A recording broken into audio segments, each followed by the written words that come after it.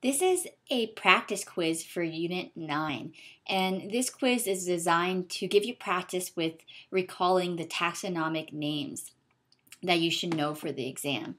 So what I would like you to do is number a piece of paper from 1 to 17.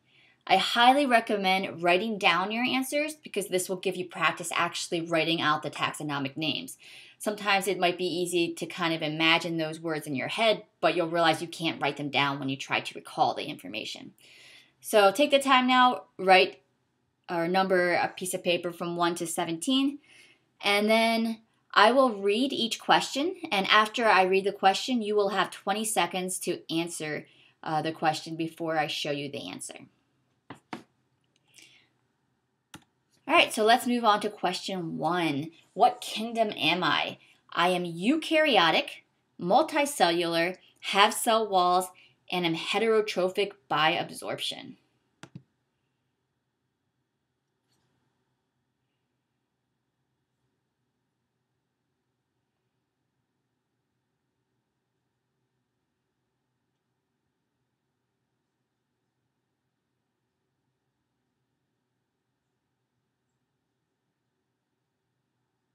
The correct answer is fungi. Question number 2. I am eukaryotic, multicellular, have cell walls, and am autotrophic.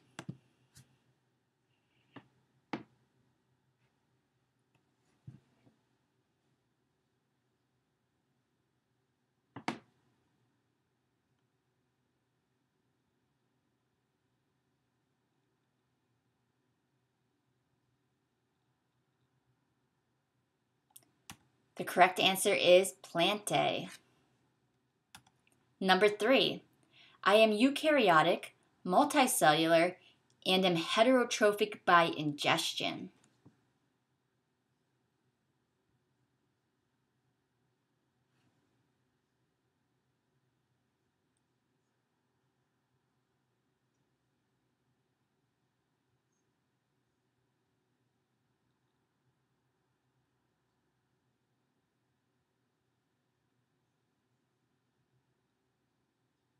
The correct answer is Animalia. Number 4. I am eukaryotic, single-celled, and have no cell walls.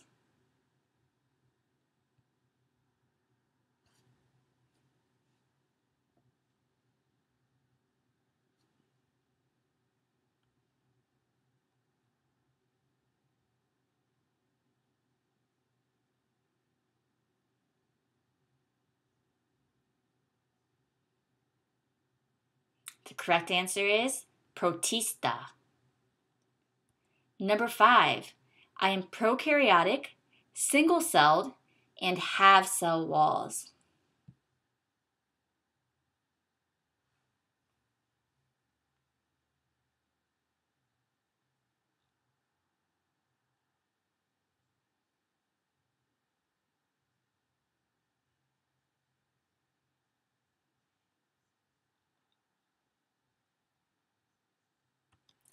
The correct answer is Monera. Now for the rest of the questions, you will be answering what phylum am I? Number 6. I have vascular tissue, seeds, flowers, and fruits.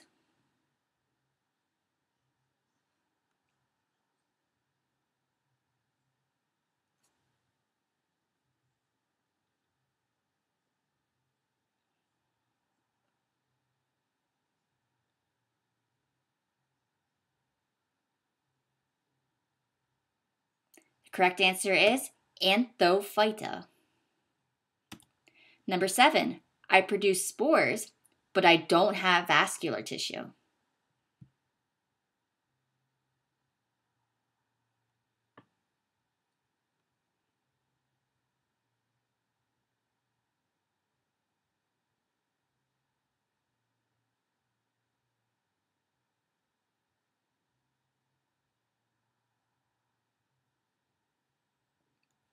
The correct answer is Bryophyta, the moss.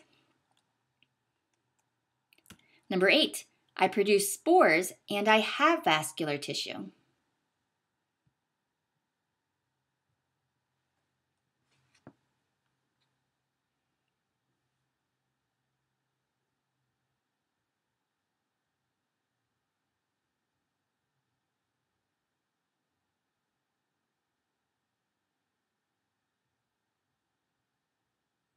Correct answer is Pterophyta. These are the ferns. Number 9, I have vascular tissue, seeds, and cones.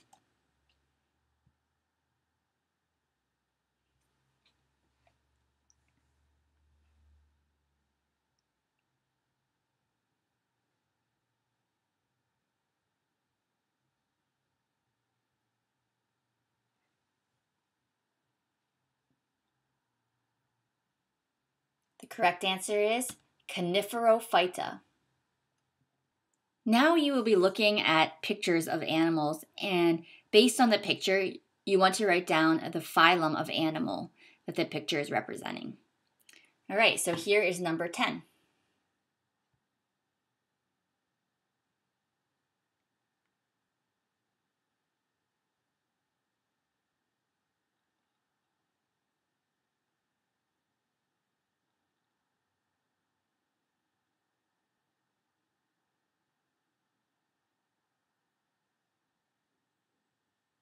The correct answer is Porifera.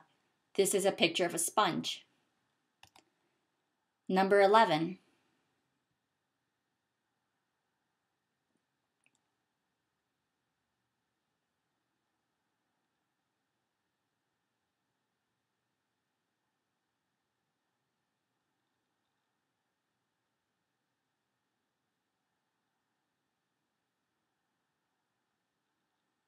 The correct answer is Platyhelminthes.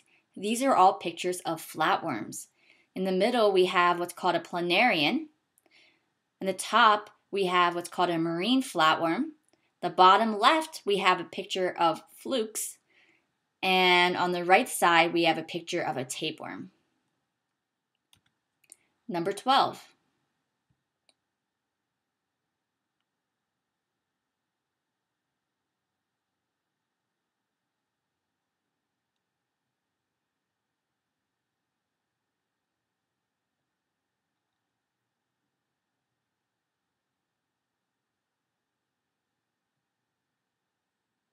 The correct answer is Cnidaria. Here we have representatives of the phylum Cnidaria. The top left, we have a jellyfish. We have on the bottom left an anemone. And on the right side, we have some pictures of coral. So coral, anemones, and jellyfish are examples of Cnidaria. Number 13.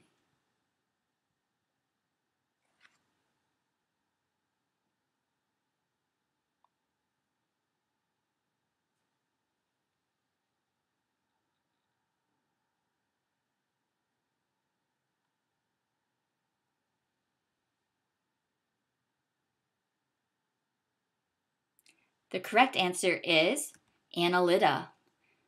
Remember that Annelida is referring to the segmented worms. So here we have a picture of an earthworm and a leech. Notice the high level of segmentation in these worms. Number 14.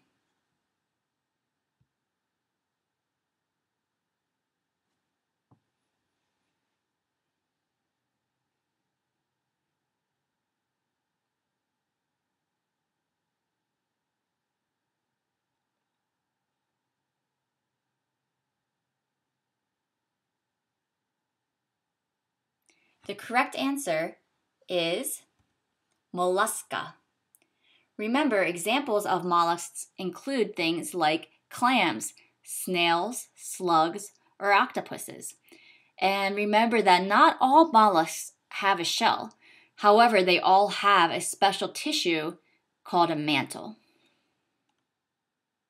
Number 15.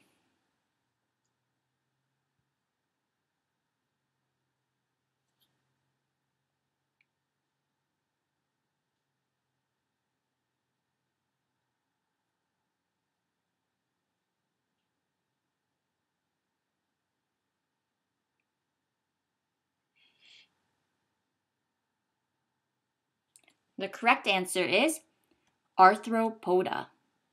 Remember, poda means feet, and arthropods have many feet or many appendages. And examples of these things include things like spiders, insects, crabs, or scorpions.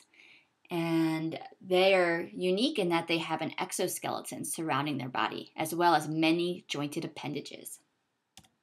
Number 16.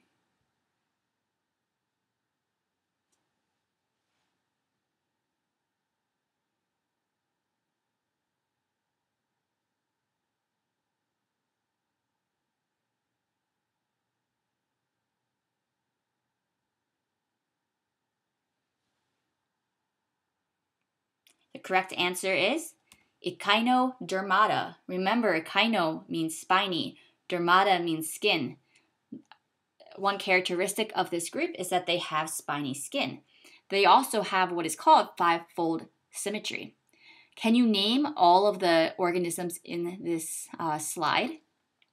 So examples of echinoderms include sea cucumbers, starfish, sand dollars, and sea urchins. The picture of the sea urchin is in the bottom right. Number 17.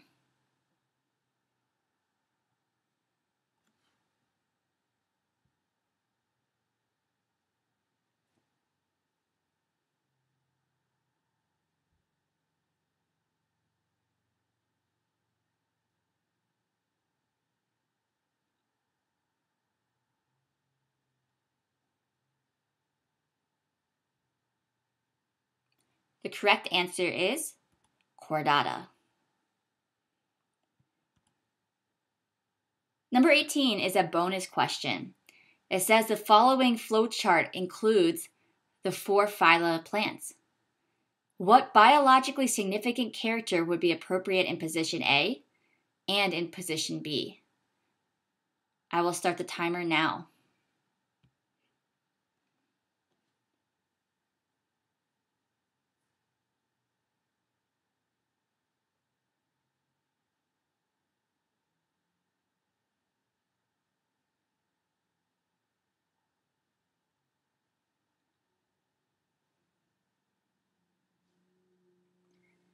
All right, let's go over the answers. So in position A, you're trying to think of a characteristic that separates the bryophytes and pterophytes from the anthophytes and the coniferophytes.